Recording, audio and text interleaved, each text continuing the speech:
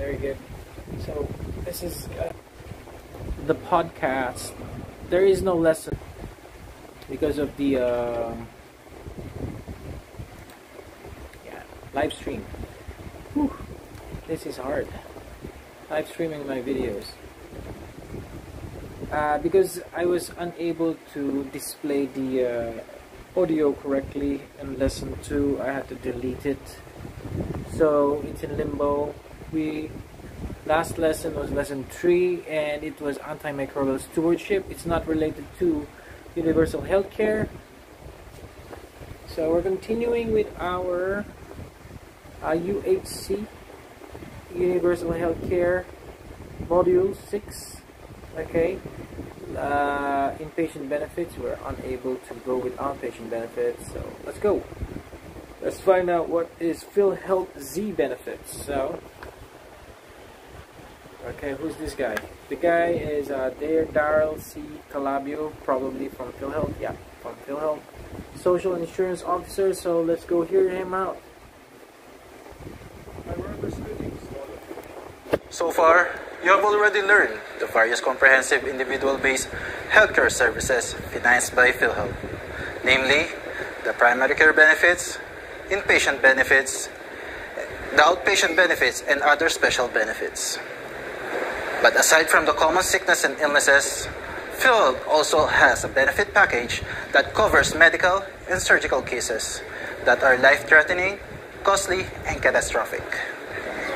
For this last lecture, I am going to discuss the benefit package for selected catastrophic conditions and that will require prolonged hospitalization, extremely expensive therapies, or other treatments that can deplete families' financial resources.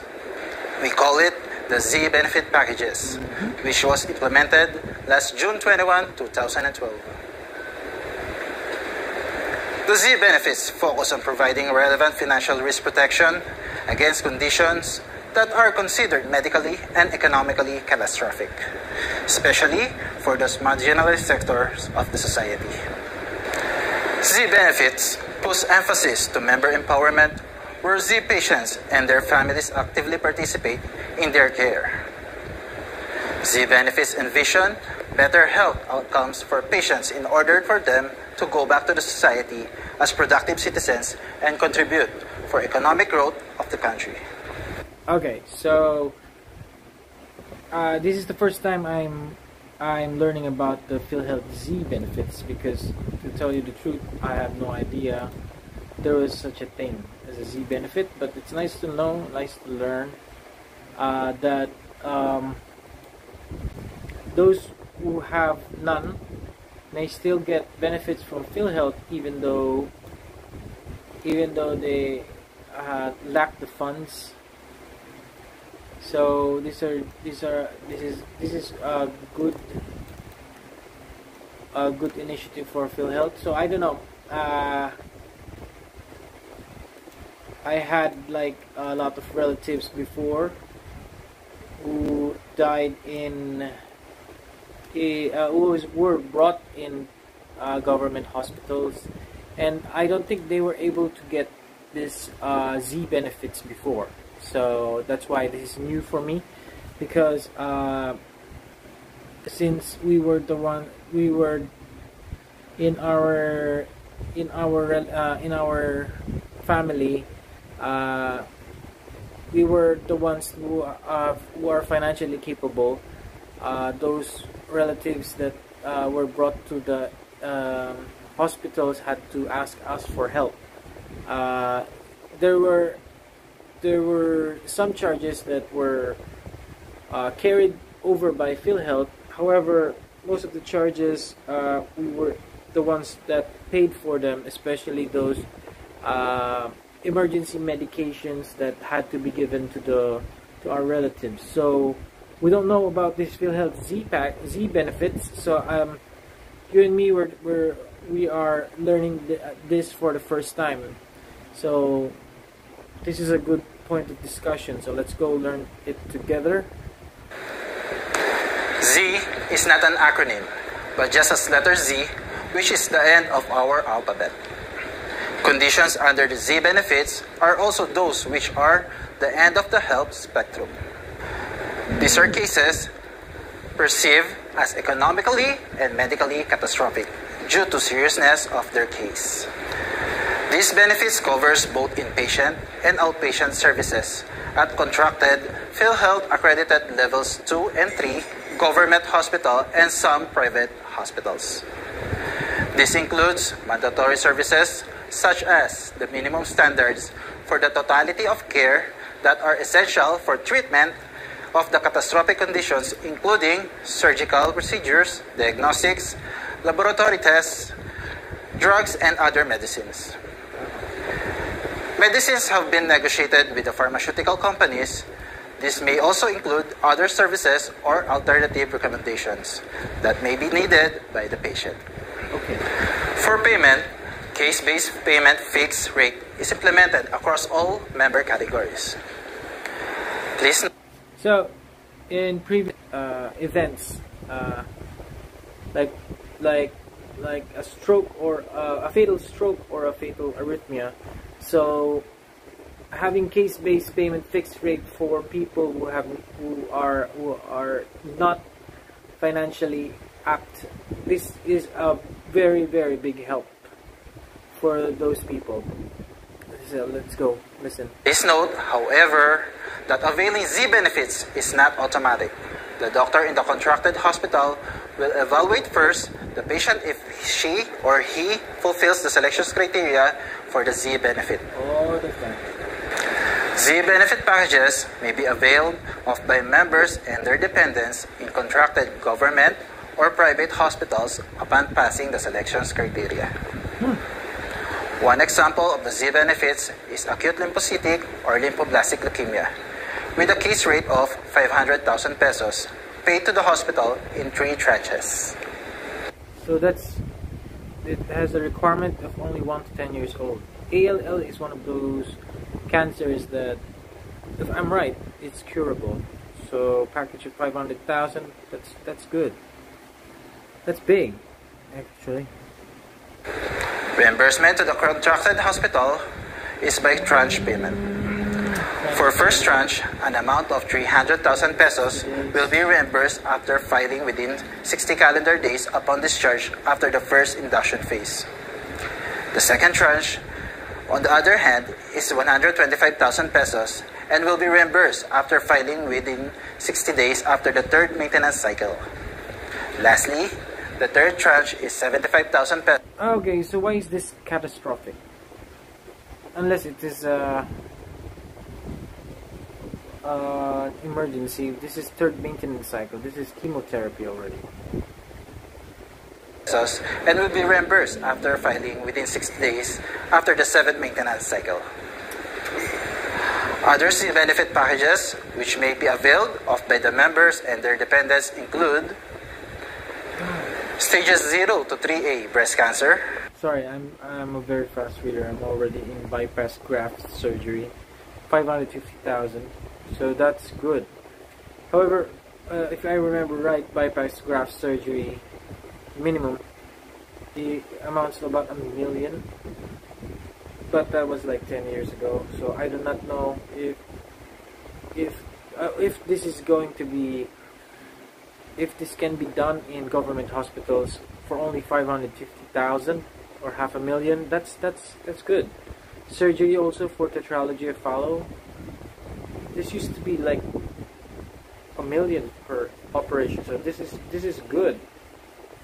However, end stage, I think this is end stage renal disease, end stage renal. Requiring kidney transplantation. See? All of these operations cost about 1 million.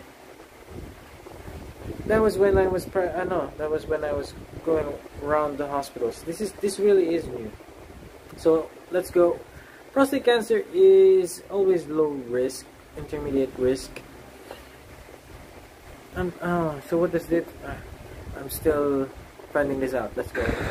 Low to intermediate risk prostate cancer, end-stage renal disease that is eligible for kidney transplant, coronary artery disease with bypass graft surgery, and the surgery of the tetralogy of Fallot.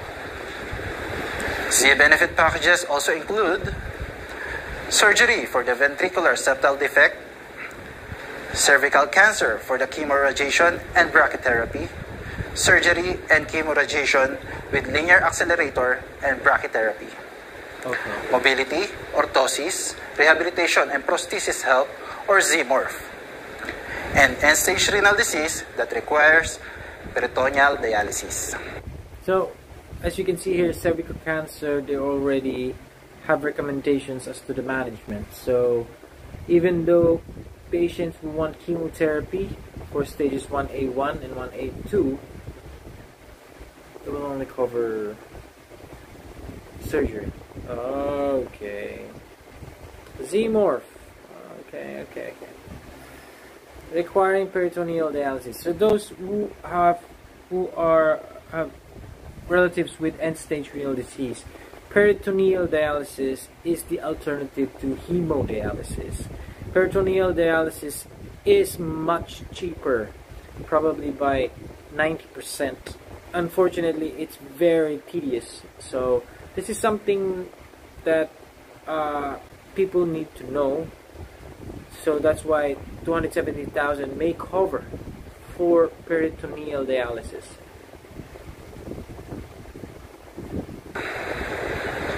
We also have Z benefit package for colon and rectum cancer for different stages. Also, under the Z benefits are selected orthopedic implants for hip arthroplasty, hip fixation, pertocanteric fracture, and femoral shaft fracture. There are also Z benefits for premature and small newborns and mothers who are at risk of preterm delivery. Femoral shaft fracture. Okay. For orthopedic patients, these are common among elderly. Okay, so people who have hip fractures, are usually those that are elderly. So this is something I probably should screenshot, because I can now tell my patients that those that are very anxious about surgery, that they can have the surgery done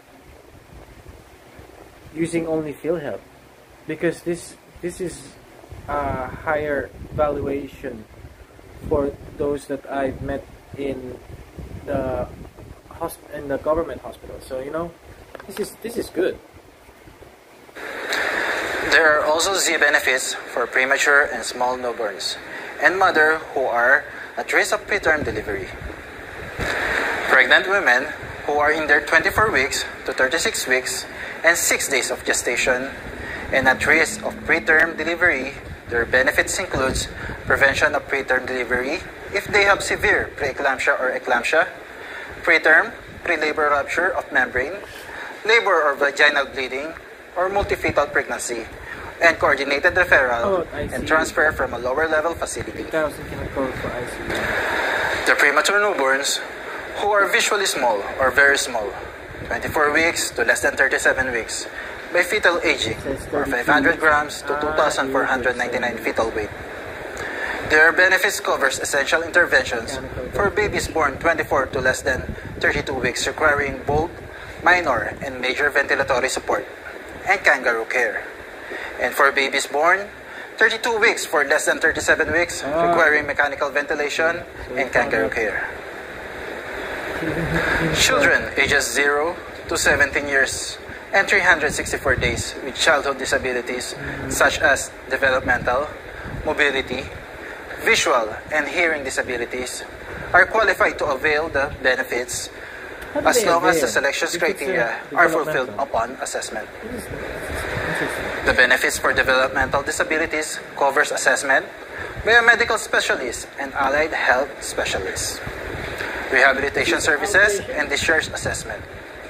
On the other hand, for visual disabilities, benefit includes assessment, provision of optical aid devices, and electronic device and visual skills training package rate.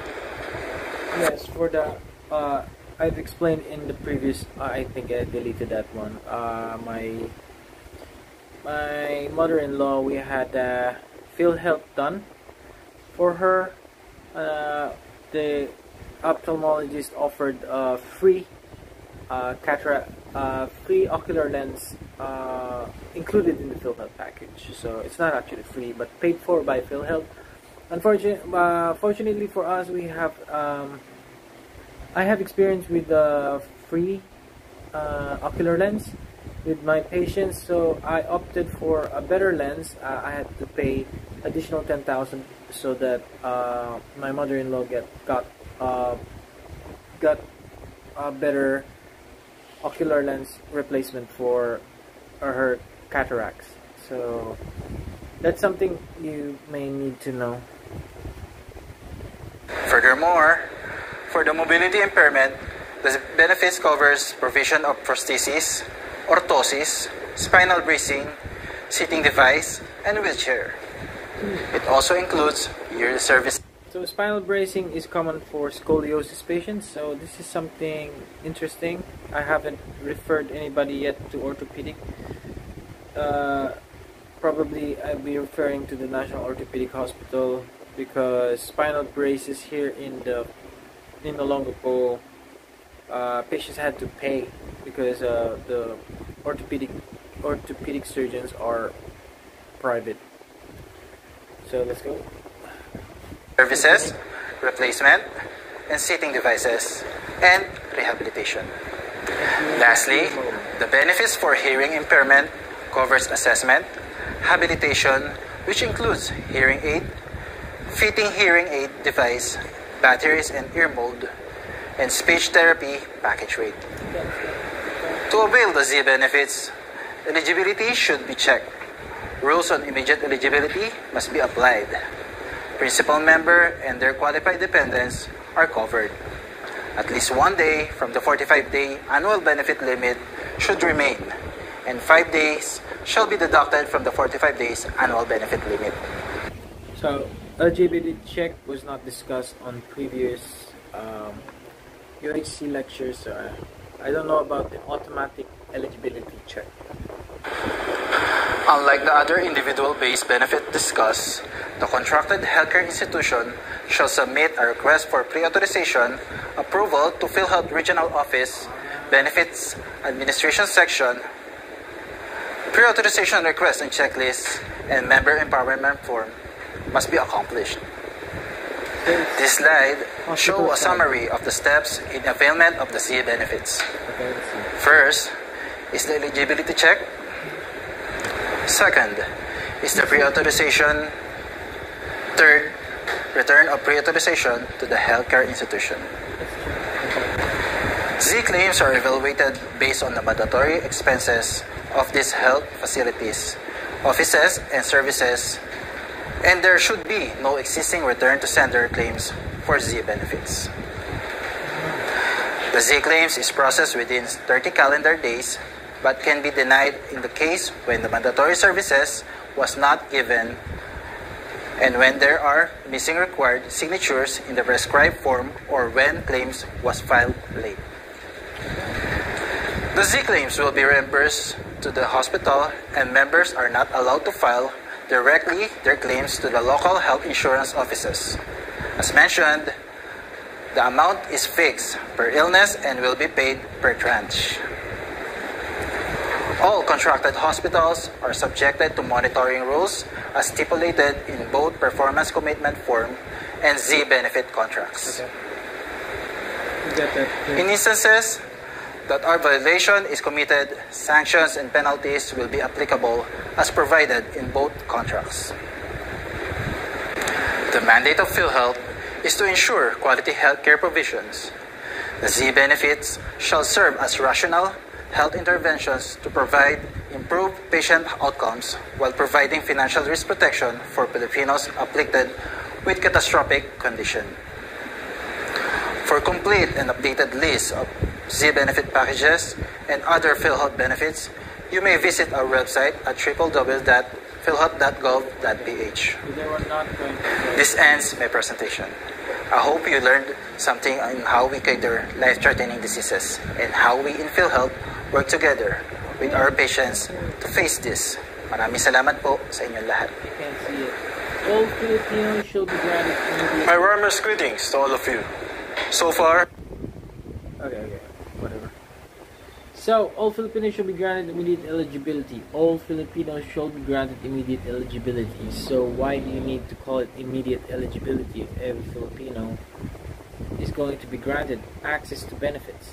Apply to full payment of premiums from the reckoning date to the date of admission. Oh, so you have to have full payment of premiums. Filipinos without full payment must settle the unpaid premiums. Oh, okay. So I've experienced this before, wherein the patient did not have full payment for 3 years. In order to get like the full benefit package, he had to pay the past 3 years. Yeah, I've seen that, which happens to be much cheaper since this is PhilHealth. Okay. Oh, okay. So here we go. This is the part that I hate about these lectures, but I have to undergo it. Undergo this one. This is the panel discussion. Let's just play it, and then I'll tell you something about it. It's basically scripted, and the questions are scripted so that they can ask it in English. Thank you to our presenters for the very informative and comprehensive presentations. No, it's not comprehensive. For our panel discussion, we will highlight key points from the topics that were discussed in the presentations. Joining us are our invited panelists. Dr. Imelda Mateo, Medical Center Chief of Amang Rodriguez Memorial Medical Center. Dr. Narisa Sugay, Health Finance Specialist of Protect Health USAID. Oh, why did you remove the other one? And Ms. Annalisa De Leon, Senior Social Insurance Specialist of PhilHealth's Primary Benefit Team. As I have mentioned, through the presentation discussions, we should be able to answer the question, what are the different individual-based healthcare services, and how will the benefits be availed by all Filipinos? We will be discussing how the different benefits from PhilHealth will be delivered to its members. To start our dialogue, we can talk about the Consulta package. Ms. Anna, from your perspective, how can we capacitate the health centers in the public sector to provide the primary care services under the Consulta package? And how can we eventually expand the Consulta package to the private sector? In capacitating the health centers to provide the primary care services, this will require a lot of coordination among the Department of Health, DILG, and LGUs. It is the role of these agencies to integrate all local health systems into a province-wide health system. On the part of PhilHealth, reimbursement received can be utilized to cover all essential services, medicines, and other operating expenses to support delivery of care, including hiring of additional physician, internet subscription, service provider subscription fee, and IT hardware. Any remaining fund may be utilized as performance incentives for primary care workers and shall be governed by the internal guidelines of the Consulta provider. Like I said, she was reading. And really, we can hire a new physician. That's new. We can hire a new physician with the PhilHealth benefit package. If that physician is working under the government, you can't just hire and pay it through PhilHealth. So yeah, let's keep going. And currently, the policy allows participation from the private sector. Thank you, Ms. Anna. I like your... That was not the question. The question was, how can we capacitate also the private sector? And you answered it in a phrase. emphasis on the coordination among concerned agencies and also with the private sector. In terms of capacity development of our primary care facilities and services in the public sector, what are your thoughts on this, Dr. Mateo? So first, we have to define and identify what are the primary care facilities in the public sector. Okay, so the UHC Act describes this primary care facility as an institution that delivers primary care services, and they are licensed or registered by the Department of Health. So these facilities can be the urban health centers, rural health units, and even barangay health stations or health stations, which may be represented by clinics in offices, in schools. So how then can you capacitate them? First, define what capacity development is. So, and if I may adapt or use the definition of the United Nations Development Program 2009, capacity development entails not only strengthening or empowering the human resource, but it also entails development of the other aspects or components of that entity or institution. So in this case, we would like to enumerate the different factors or the different ways of capacitating these primary care facilities. We can start with empowering them by letting them know and making sure that they know what universal health care is, the IRR, and of course, even the modules that will be cascaded to the stakeholders and the process owner. She's not reading the slide, but that's good. Right?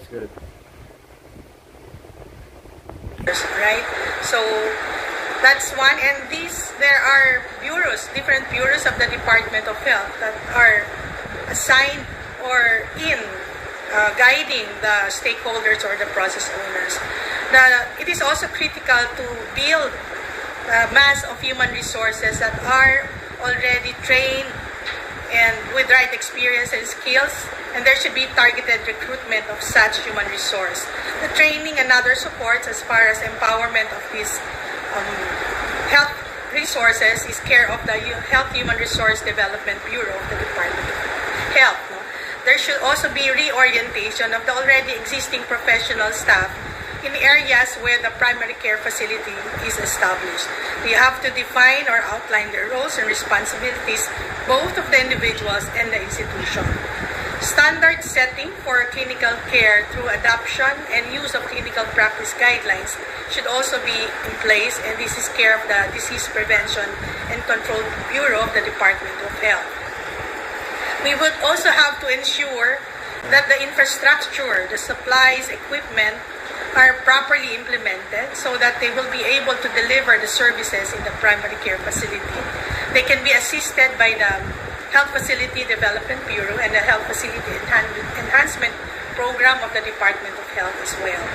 There should be expansion or development of partnership to maximize the resources and effectiveness of intervention.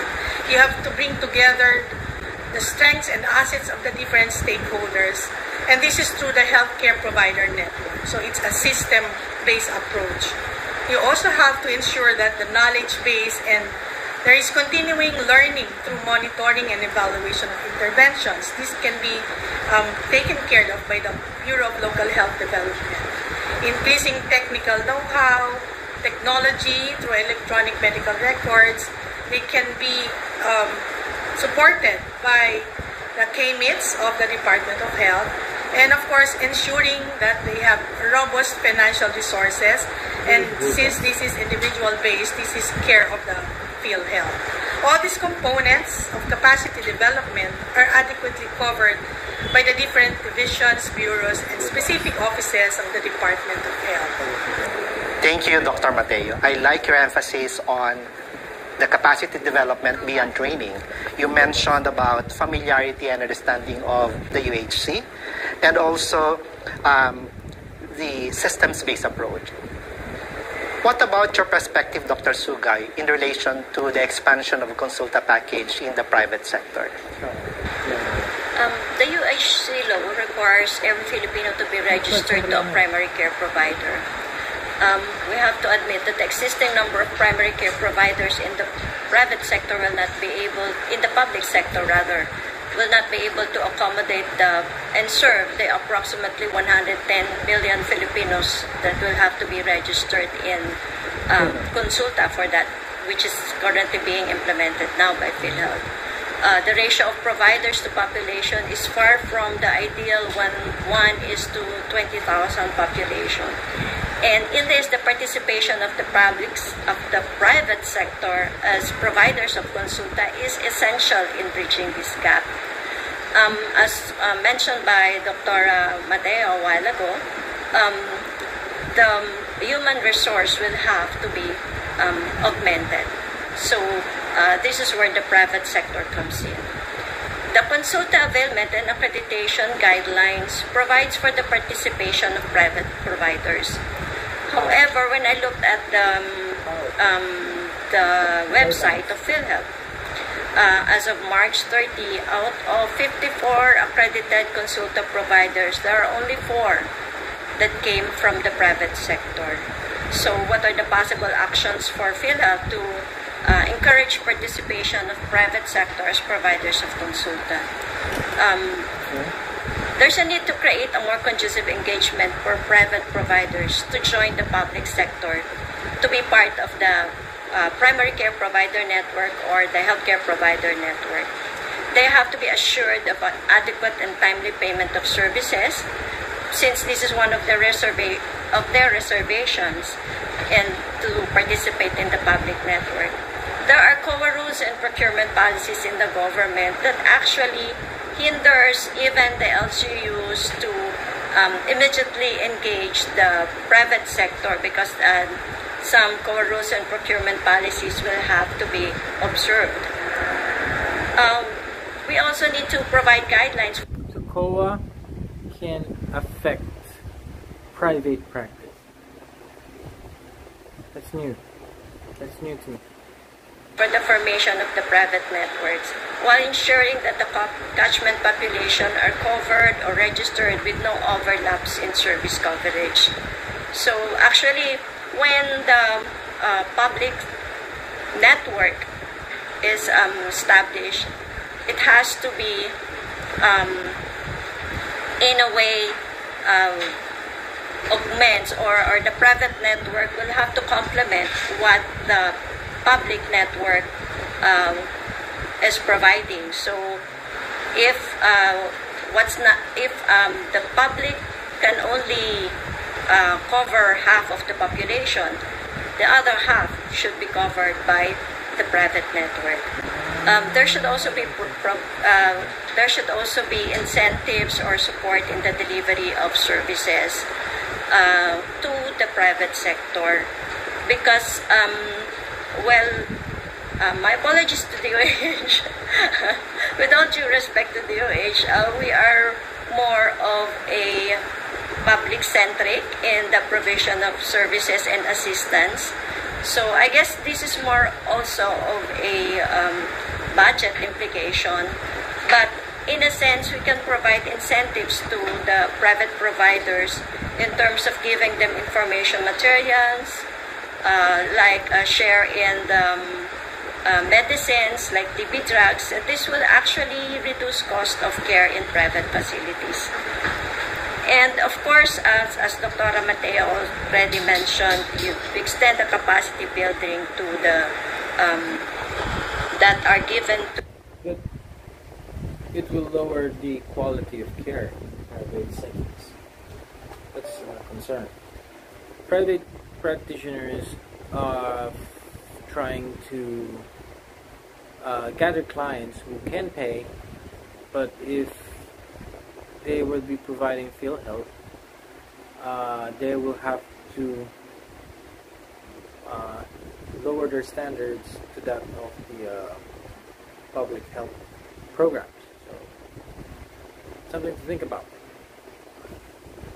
To the public sector, to extend this to the private providers, probably if not zero, at minimal cost to the private sector. This would include trainings or orientation on health programs, because they appear to be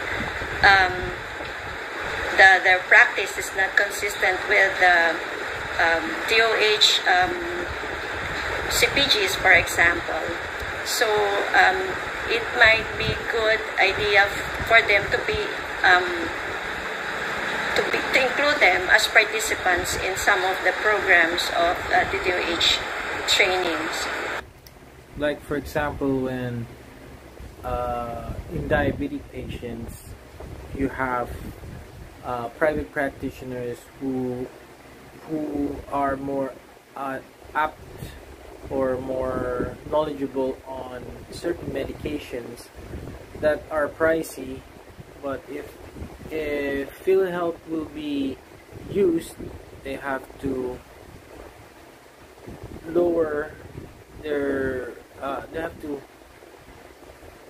bring back the standards back to metformin as a first-line drug for diabetics. So that's an example of how it would affect private practice. If PhilHealth will be used, PhilHealth should be able to augment the practice of private practitioners instead of changing their CPGs or clinical practice guidelines. So it should not change that, because private practitioners are not really trying just for profit, but they are the main avenues for research for phase 4 clinical trials of new medicines. So only a few public hospitals are able to participate in phase 4 clinical pharmaceutical trials. So if PhilHealth will be dictating the practice of private practitioners, I think it's not a good idea. But it's too early. There will have to be discussions among this. So she's right. She's right when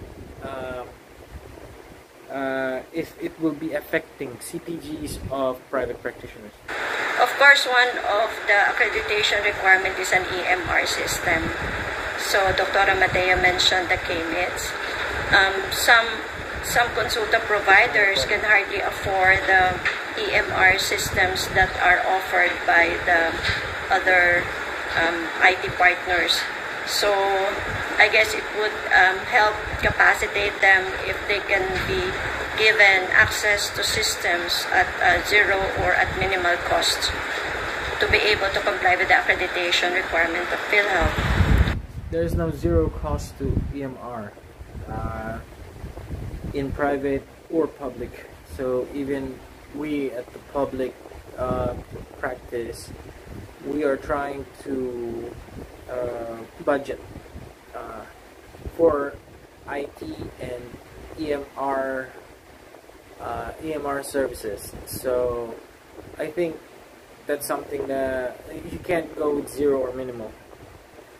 Of course, the ease in compliance to accreditation requirements will also need to be revisited to consider alternative requirements or option. So, especially for the EMR, the GIDA areas would have difficulty in complying with the EMR, not only with the cost of hardware and or the software implementation, but okay. So I am not aware that the private sector serves the GIDA areas. The availability of a reliable IT network is also a challenge. So we need to consider that in these areas, our IT system will have to be, or an alternative process to the IT or a systems compliance would be reconsidered. Yes, that is correct. So I've been trying to study also offline that Data Privacy Act requires that there are at least 3 people. One of them is a compliance officer, one is a data protection officer, and the other one I think he's an under compliance officer. So IT in this setting is very costly. Training of each of those individuals cost about upward to 30,000 pesos. Okay, so yeah, it's not zero or minimal. It's very costly. To just have an IT system, you can't do cloud-based. So apparently for the Data Privacy Commission, cloud-based is primitive. So this is going to be quite a challenge both for public and private sectors. Well, our accreditation guidelines when I worked with PhilHealth, our intention really is to provide the guidelines and rationale for such requirements, and it's in a way of explaining to the providers why we need such why there's a need for such requirements. However, PhilHealth can also learn from at least coming up with some shortened guideline or a checklist of the guidelines where something that can be streamlined. Okay, that's a more better word. Streamlining the operations from private and public so that you use the same system and there is no problem with user friendliness. Currently, the system being used by PhilHealth and being trained to us is not that user friendly and is prone to server maintenance issues. Okay, currently for 2023. So yeah, she's right about that. The accreditation where the providers can actually look at and refer to with ease in terms of checking whether they have complied with the requirements or not. There's already an extended validity of accreditation for more than 1 year, which is 3 years for those DOH licensed consulta providers. And this is a good start for PhilHealth. And also, expanding the services of consulta will also entail increase in capitation payment. However, the providers need to be assured that this costing will be regularly reviewed and inputs to the consulta package are should take into account that the private providers have admin expenses and that they need at least a modest profit to sustain their operations, because after all, they don't have the government support or DOH support to assist in their to augment their income. With regards to income, this is the problem. Consulta package only provides like about 400 to 500 per individual. There's something that this 100 pesos is going to be a problem, and that's for one consultation per year. So that's 500 pesos per sick patient. A patient who's sick, who requires a CBC urinalysis, will already use up the 500 pesos for the consulta package. Okay, so that's what she's trying to bring. The point she's trying to bring. That's the point she's trying to bring. 500 pesos is not enough for the consulta package for private practitioners, because if I'm a private practitioner and I want to do chest X-ray and ECG, since the consulta package is only limited to 500 pesos, there is no profit if I would be giving it for free. So I would have to charge the patient additional. So if the patient, so it's just you know, a discount for patients when they go see private partners. So it's not free. And it's not a really big. It's not big. The the problem of profit is for private practitioners going to be, I don't know, it's going to be big because they need profit to sustain their business. If there is no profit, they will not be able to just sustain. They cannot develop their business into a much higher level. So profit is required.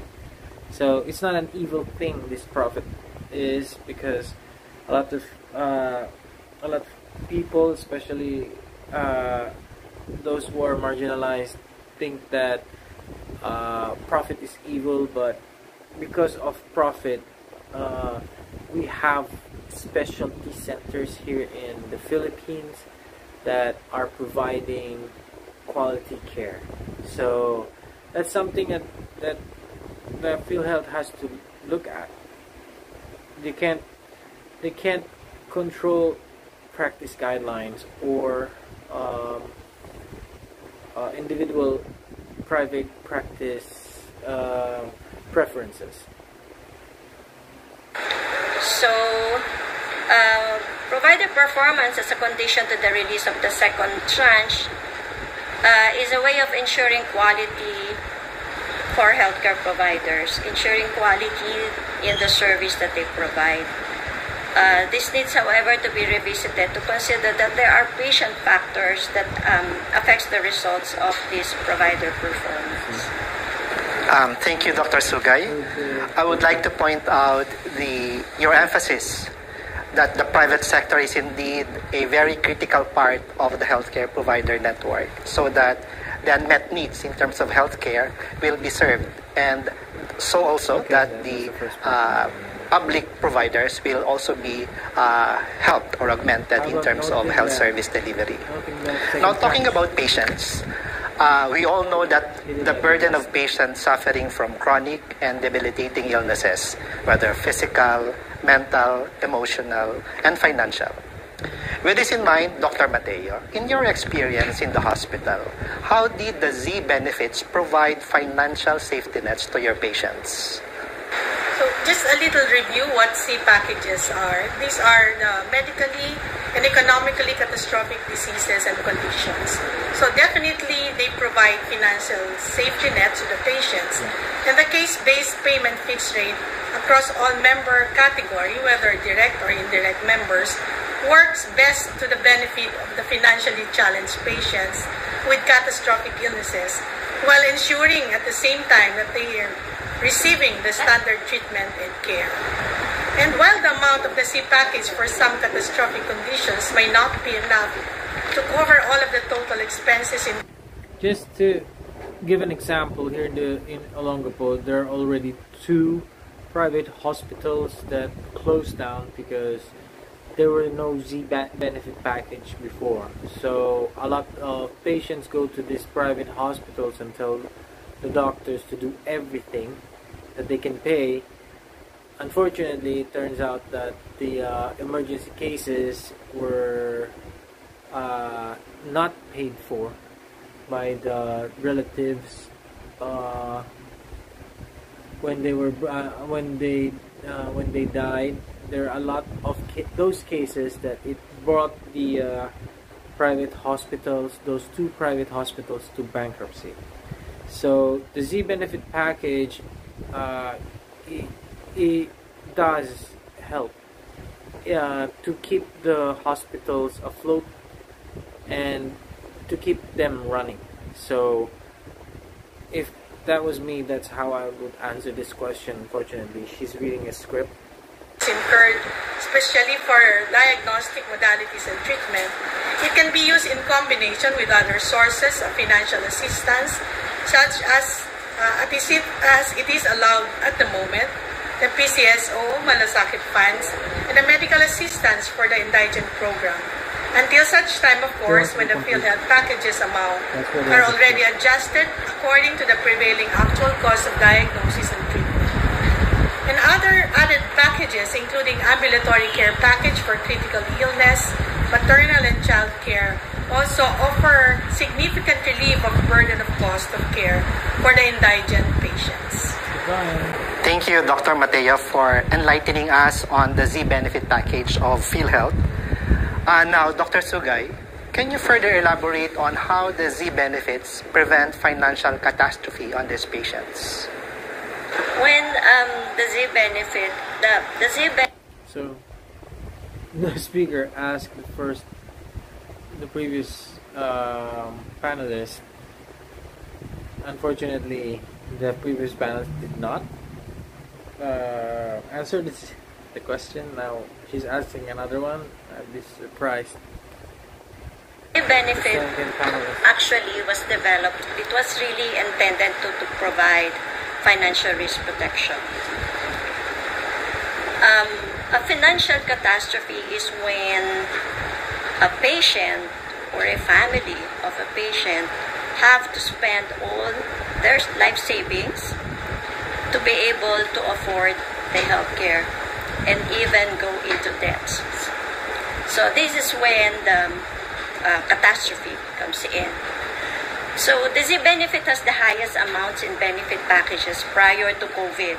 So the design includes coverage for screening and diagnostics tests for confirmed cases and other procedures and treatments during confinement and post-hospitalization management, although on a limited scale.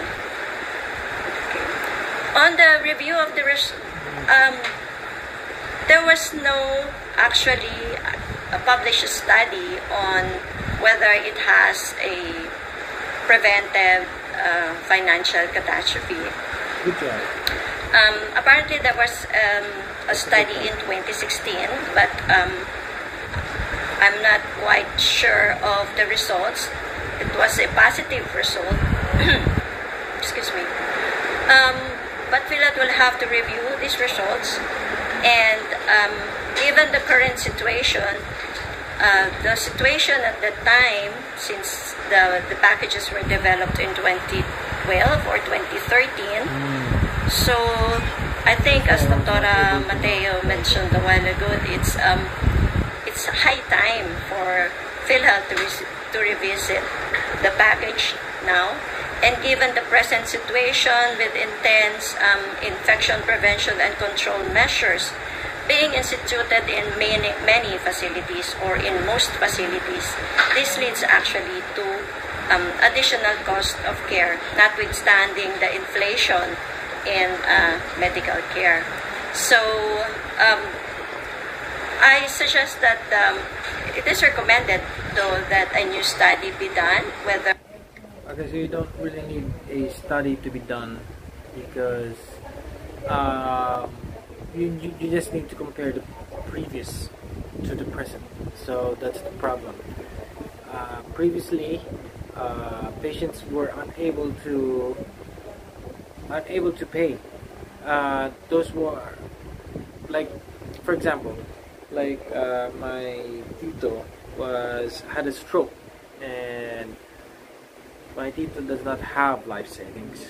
Okay, he drank away all types of savings until he had a stroke, and he was brought to the hospital, and the hospital was requesting for 27,000 pesos to be able to give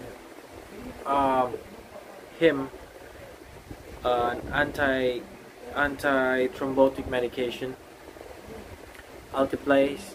Okay, so since we didn't have 27,000 pesos and he didn't have 27,000 pesos, you can just guess what happened.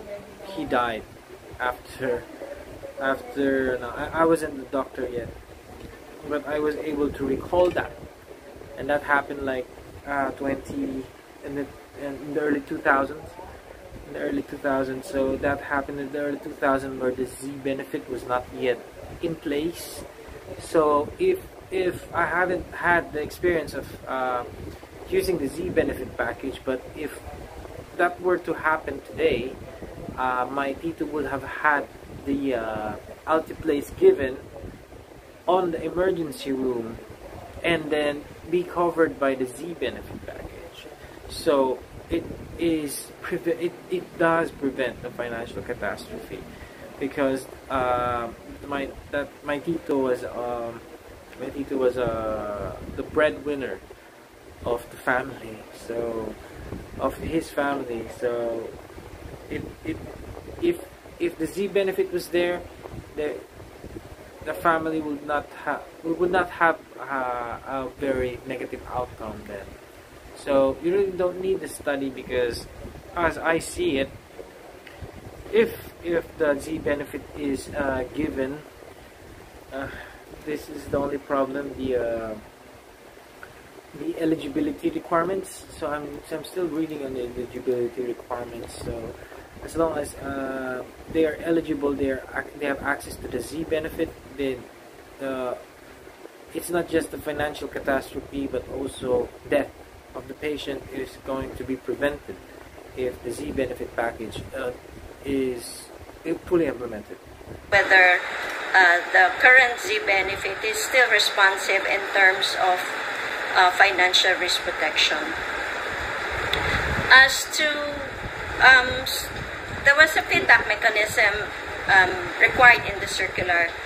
The patients were required to fill up a feedback form, and although this is anecdotal, to most patients who were admitted in public facilities, they claim that they have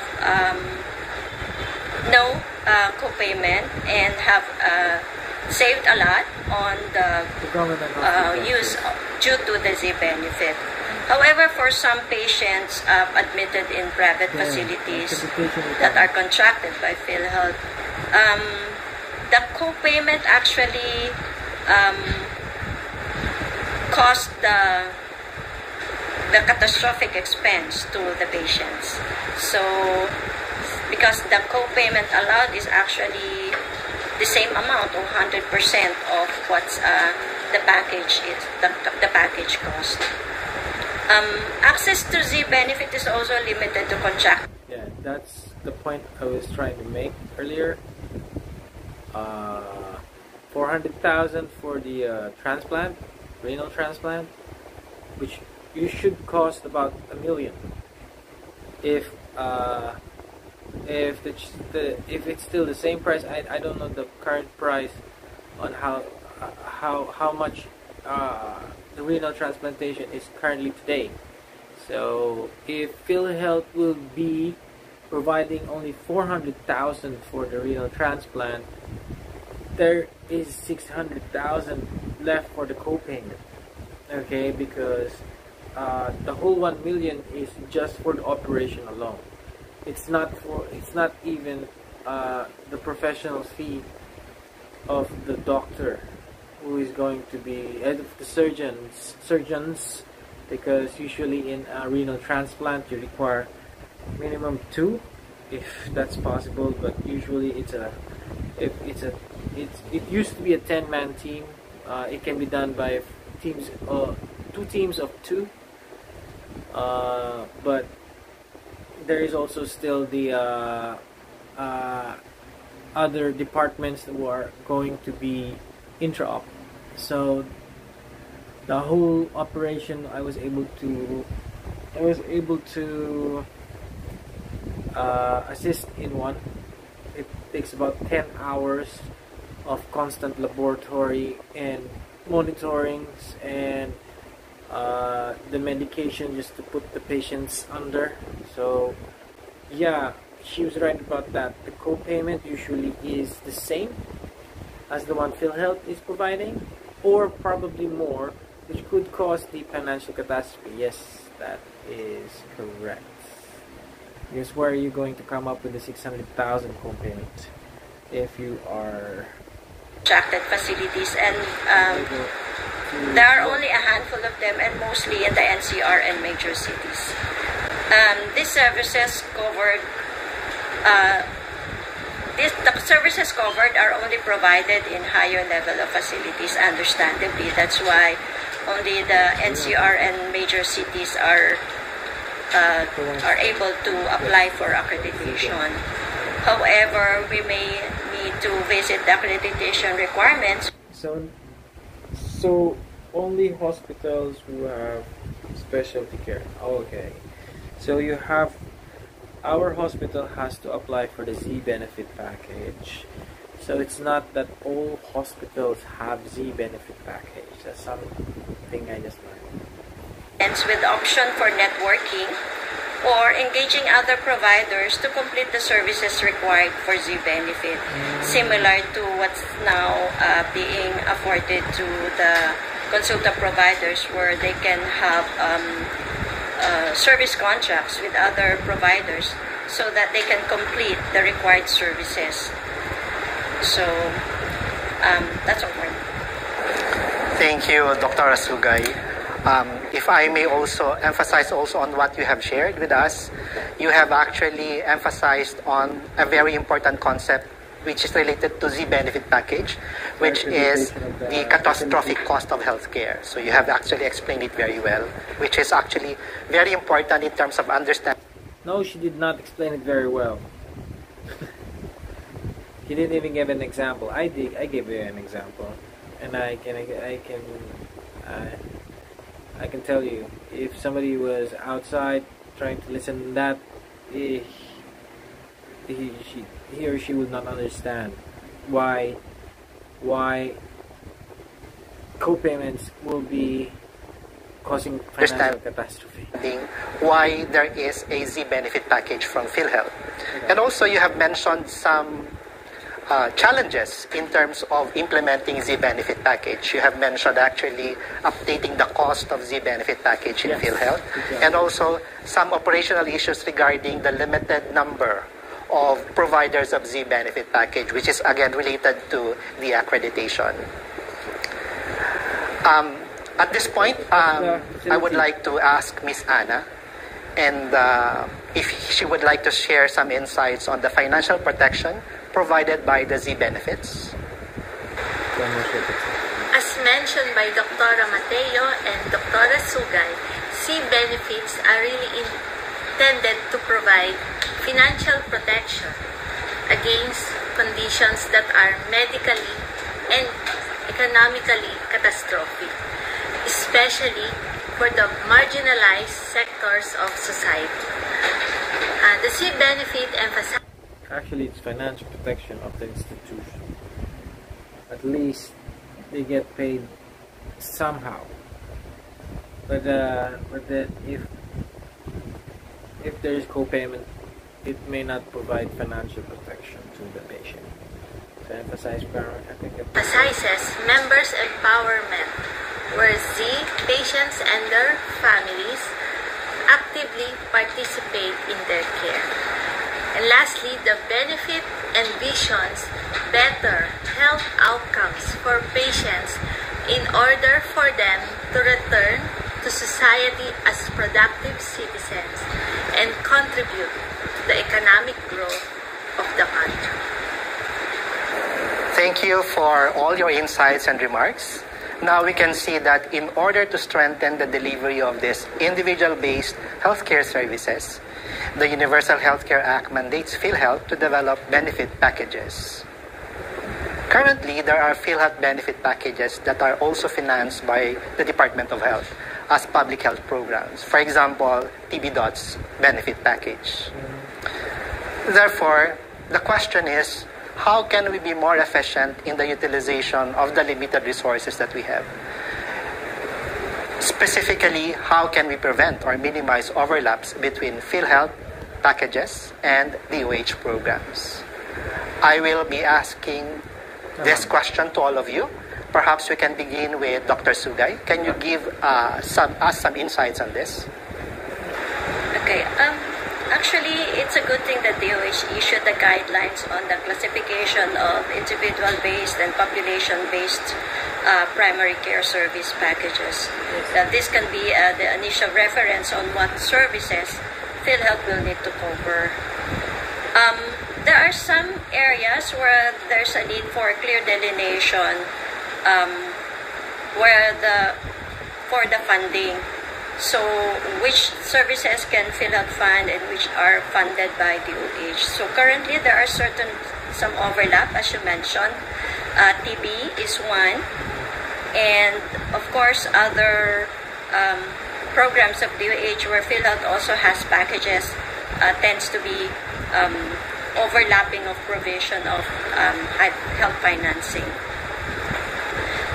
In this, while we already have the guideline, we need to identify the overlaps based on these guidelines. And of course, I believe that DOH's transition plans to be in place to make sure that there will be no gap in coverage at the end of the day.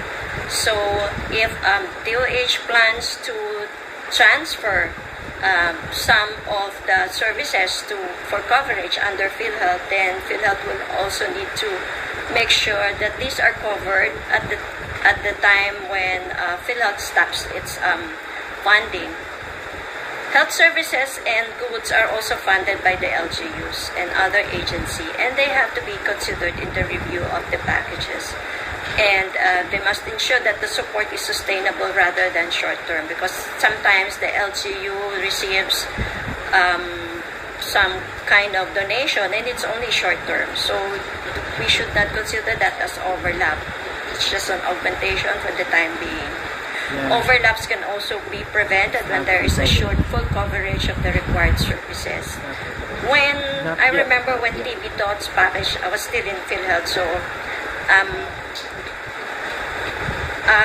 while it overlaps with the DOH program, it was initially intended as augmentation due to the lack or irregular supply of drugs at the time and the impending termination of the Global Fund, which never happened.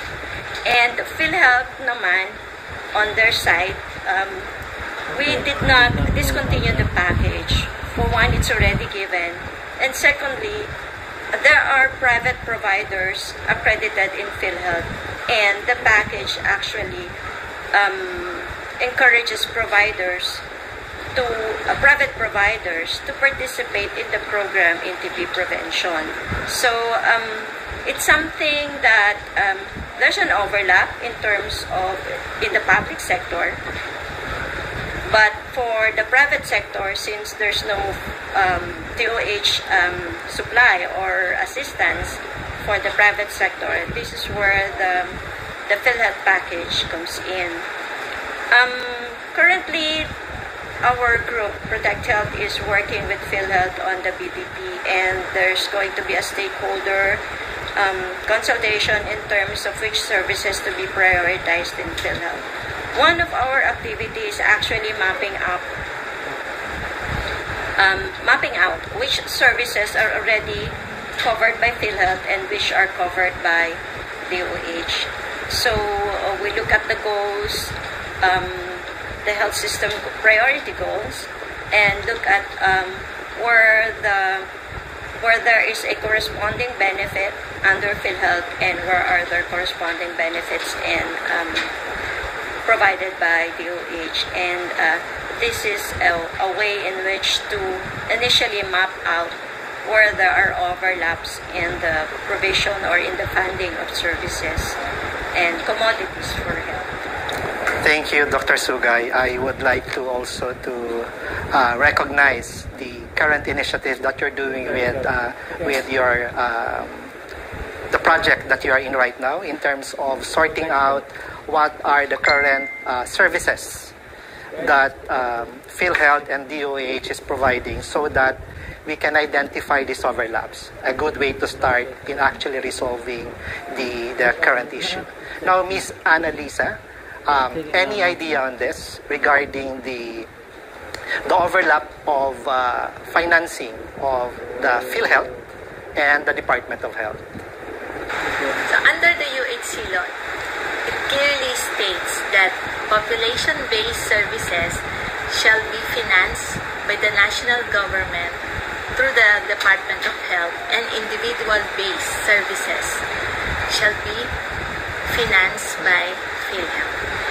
So all individual-based health services, including those transition from population-based health services, shall be covered by PhilHealth, provided that all current benefit packages of PhilHealth shall continue to be covered as well, unless reclassified by the DOH as population-based services.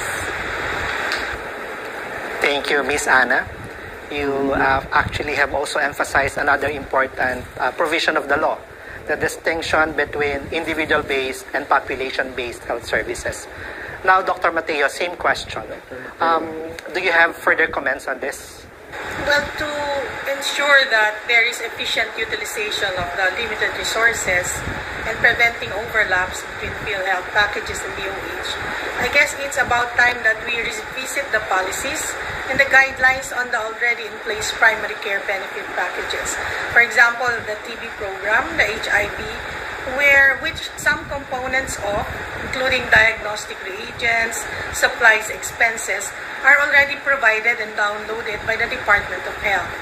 I think it's also high time that we review the primary care benefit package costs which are already outdated, since the amount may not be enough anymore, considering it has not been revised for over 10 years now. And it will be best to have strict monitoring on how the revenues generated from the PCB payment to the hospitals are being utilized for the operational cost of the program.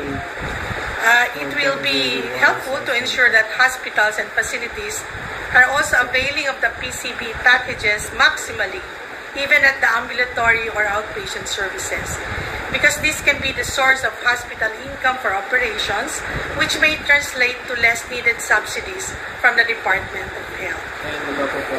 Thank you, Dr. Mateo. You have actually again emphasized another important point, that the Department of Health has already issued a guideline on how to implement the delivery of individual-based healthcare services. And you have, again, just like Dr. Sugay, you have made mention of the things that we need to do so that we can further expand and improve its implementation, among which you have mentioned the updating of cost. And that concludes our panel discussion on Module 6, expounding on individual-based healthcare packages. We would like to express our gratitude to our panelists for sharing their thoughts and their time with us. Indeed, we have gained a lot from this discussion.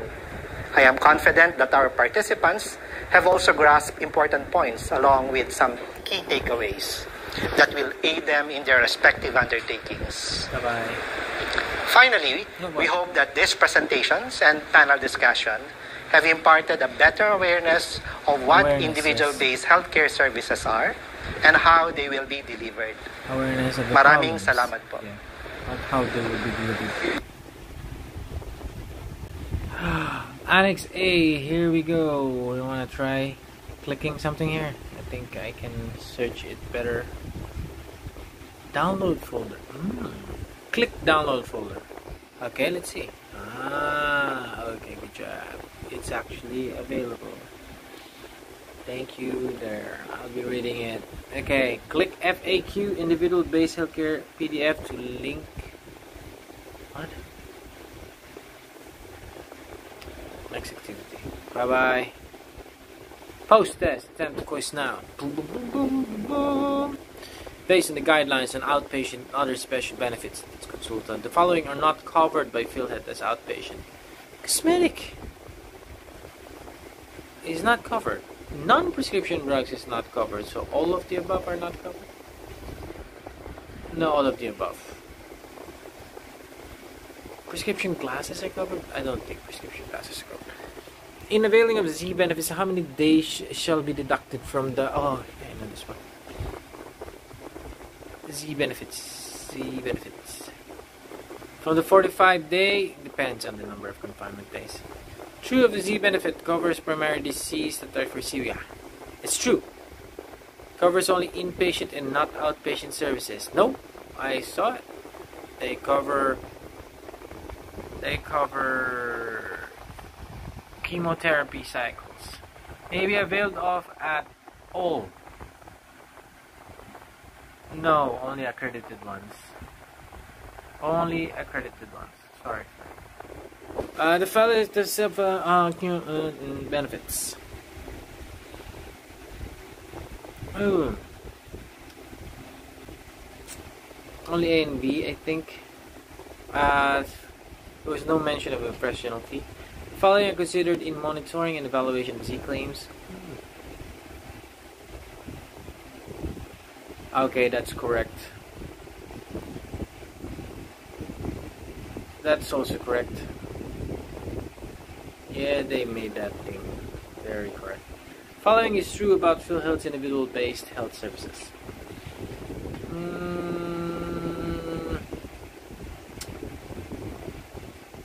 What? Only PhilHealth? No, I don't think so. Outpatients are for qualified. Everybody's qualified. Man. Qualified depends on. What do you mean? PhilHealth primary members have 45. Okay, this is it. Each qualified dependents have 45 days. It's the same.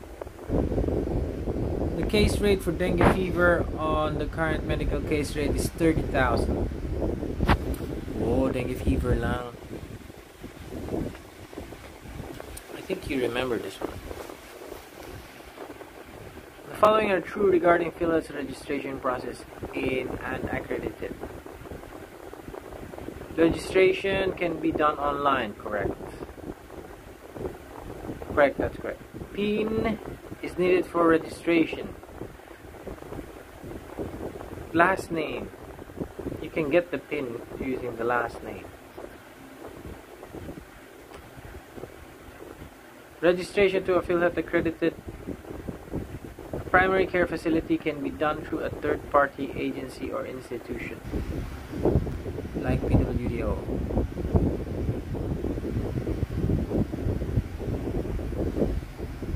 Let's go with all of the above. The following statements are true regarding the 45-day limit on the calendar year. It's true. All qualified dependents should also have. That's true. Each outpatient session shall have a corresponding number of days to be deducted. Only A and B are correct. That's for inpatient, man. I think I'm gonna go with only A and C are correct here. Based on the guidelines for the health consultant, what's that name? Okay. Through registration, available. Yes, yes. And health risk assessment of existing health and existing. That's also almost correct. Through visits at the health centers of choice for consultations and assessment. As here is advised by the primary care physician. No, it's just this one. Drugs and medicine. Okay, so this is like what, 30 questions? How many questions? 30 questions. The following are considered accredited healthcare institutions in providing inpatient benefits, except infirmaries, dispensaries.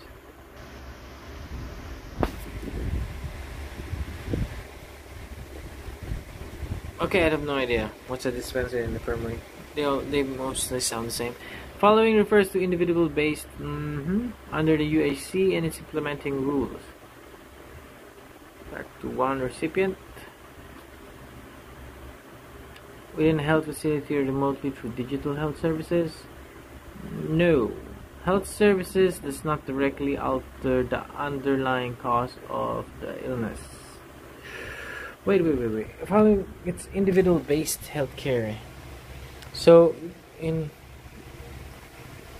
okay, one recipient, okay, has limited effect at the population level.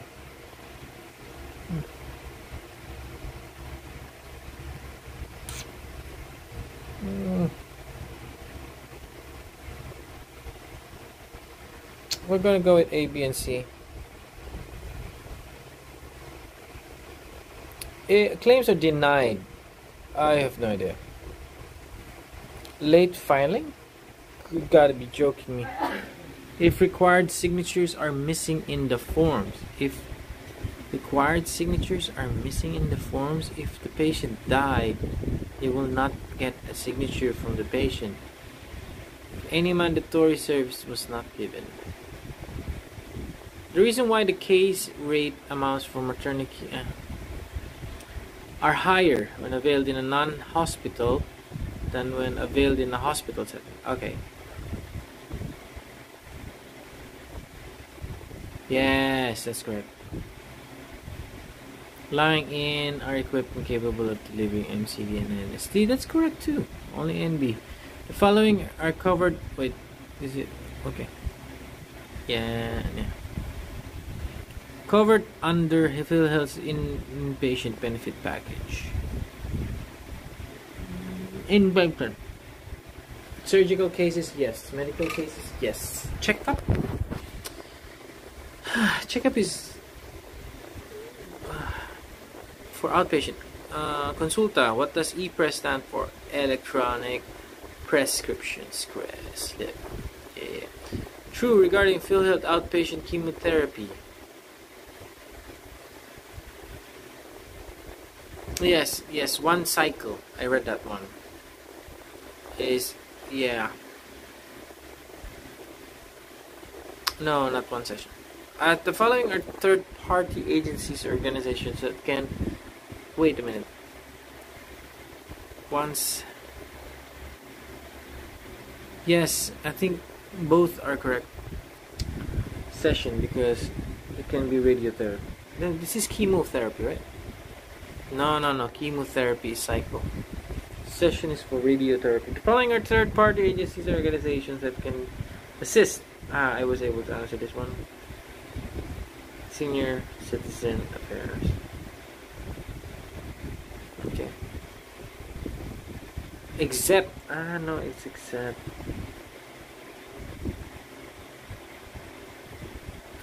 Employers can provide. Barangay health workers cannot provide assisting. Local health and social worker. The answer is social worker. No, that can also provide.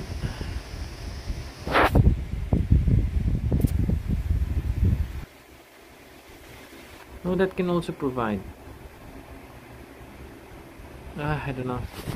I'm gonna find out later. Following are steps in availing PhilHealth primary care benefit package. Yeah. Except pala, except. So yeah, authorized transaction code, you need it. Facility conducts primary care consultation, yes.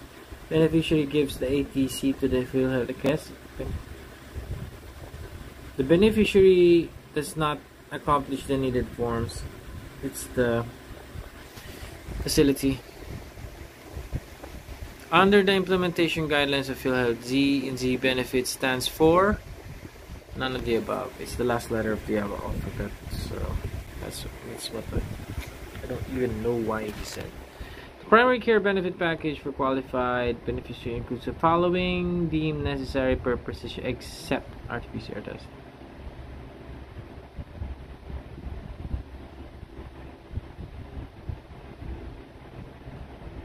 Yeah. Following is true in the computation of PhilHealth benefits. Medical case. Surgical case. Aside from consultation, laboratory tests, qualified beneficiaries I also avail of the following drugs and medicines such as the following except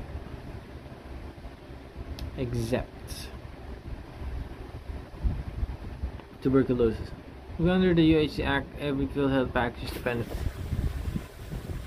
must be met.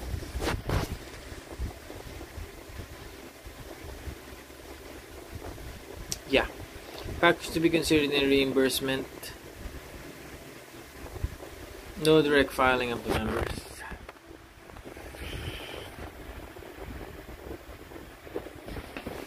All vouchers shall be paid to the hospitals. That's correct. All of the above are correct. Fixed tranche. According to the guidelines and other special benefits, the following individual-based health services may be availed of as outpatient: cataract, yes. Hemodialysis, yes. Only ND. Appendectomy is not done outpatient. Protection provided by the individual ownership. Financial risk protection only. At lost. Following outpatient benefits in response to the government's efforts to meet the Sustainable Development Goals, except they were trying to push this one, except the surgical contraception. While all admissible confinement are eligible for inpatient or single confinement within 45 days. The medical detoxification package ensures provision of minimum standards.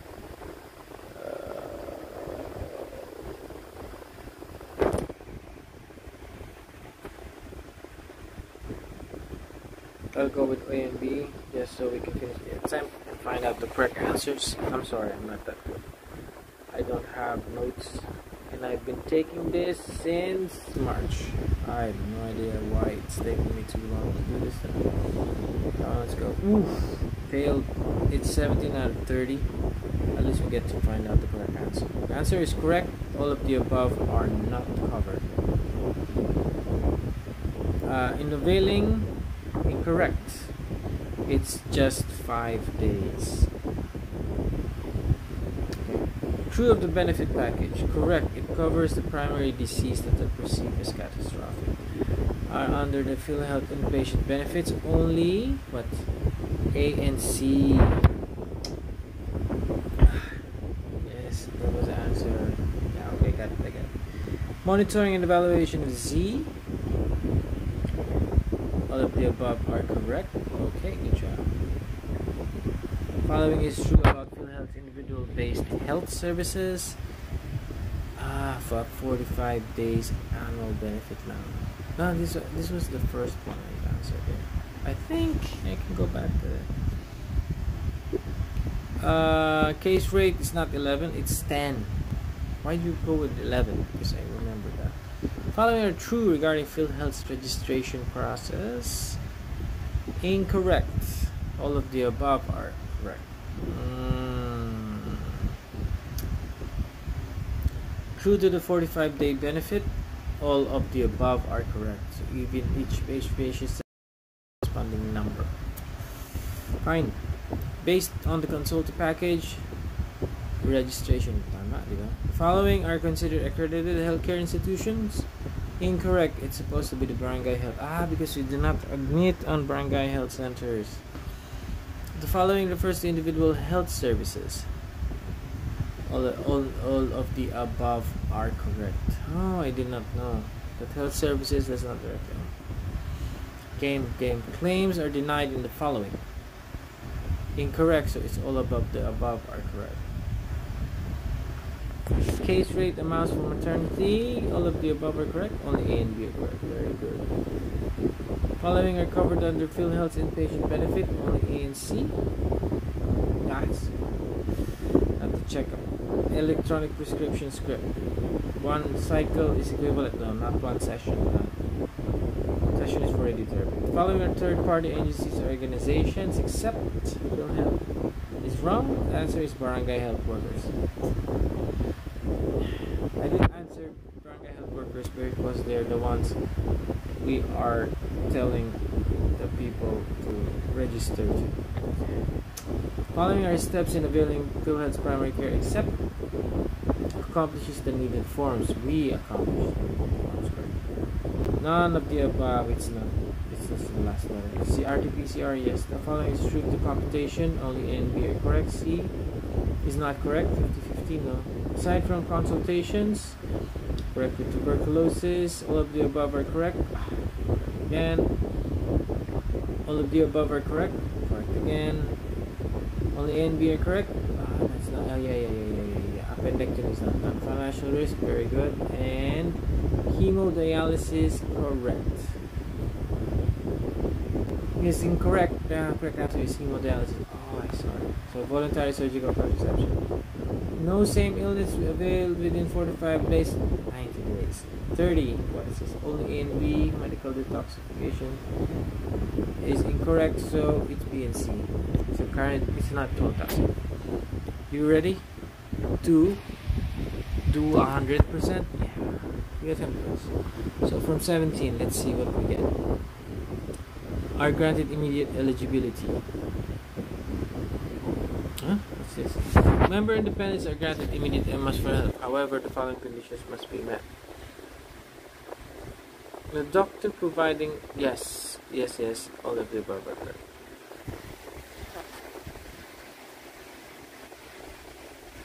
Yes. Medical detoxification. The reason that this is all A and B.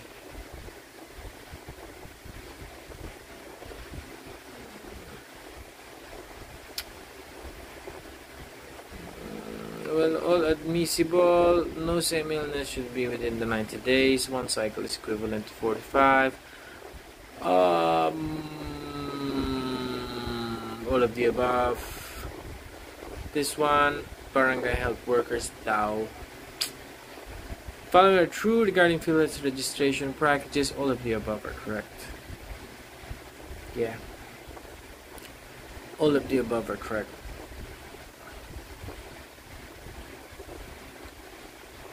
No, only A and B are correct. Each aspect should have a corresponding number of days to be deducted from the 45-day amount. Aside from consultation, tuberculosis. Next. True, the Z benefit, only A and B, only all of the above are correct. Only A and B are correct. All of the above are not covered. Claims are denied. What was it?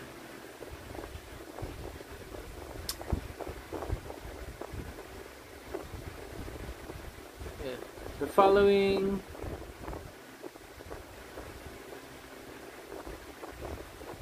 are correct. Following are services under the health facility only NC. Following are the steps in availing PhilHealth primary care benefits.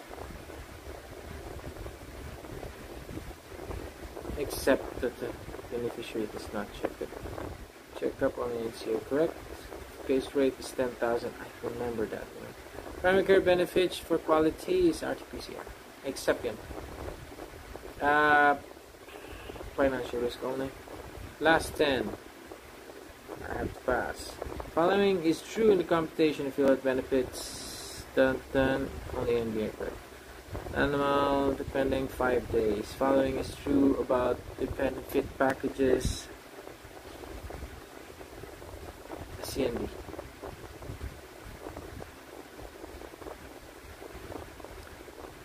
Monitoring, all of the above are correct. Through registration, through this one, yeah, consultation. None of the above. Number electronic prescription script, slip. Only NB. Number 29. The which one was it? It's not that one. Except the hemodialysis. Okay. Am I correct? This one? Yeah.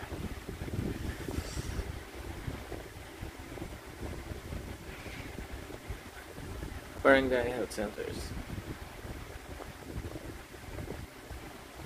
Inpatient. Finish attempt. This should be 100. Is it 100? Oh, 29. It's okay with 29. How many? Boom. 27. 25 out of 30. I got a passing rate 83.30.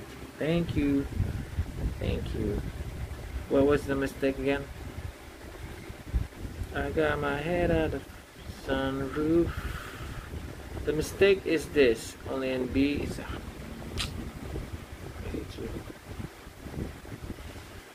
I thought I answered correctly there. This one is also wrong.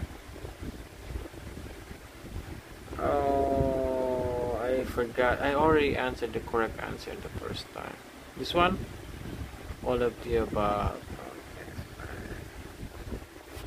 Patient cannot die. Next activity. Level 1 evaluation. Answer the questions. Course evaluation. Yeah. That's okay. Are there any other topics of the course that you want to be included in the module? Yes. What courses do you want to be uploaded in the platform? Are there any topics? Yes, there are topics. I hate you. We want to know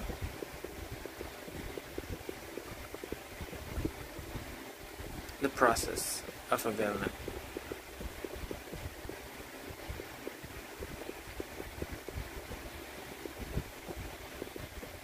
of the packages. Like, what does the patient have to go through? Why is it taking so long? What line?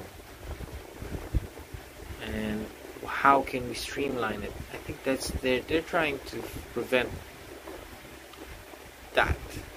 There's a lot of procedures. What courses do you want to be uploaded in the platform in the future? Hell, nothing. As of now, nothing. I still have to check.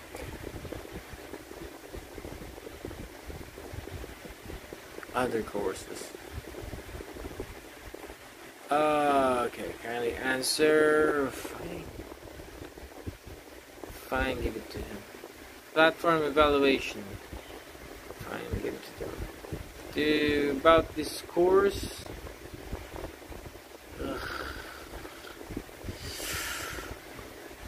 Requirement. Bipido. Sambales.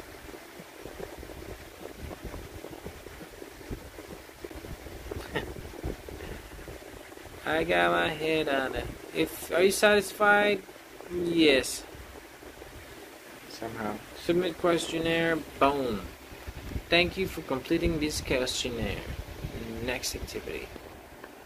Learner's profile volume. I cannot answer this one. Oops, because this contains something personal. So bye bye guys. This is Zero Million MD, and I'll be getting this certification once I log off. Thank you very much for watching. I hope you guys like this reaction video. I have tried to be as honest as possible.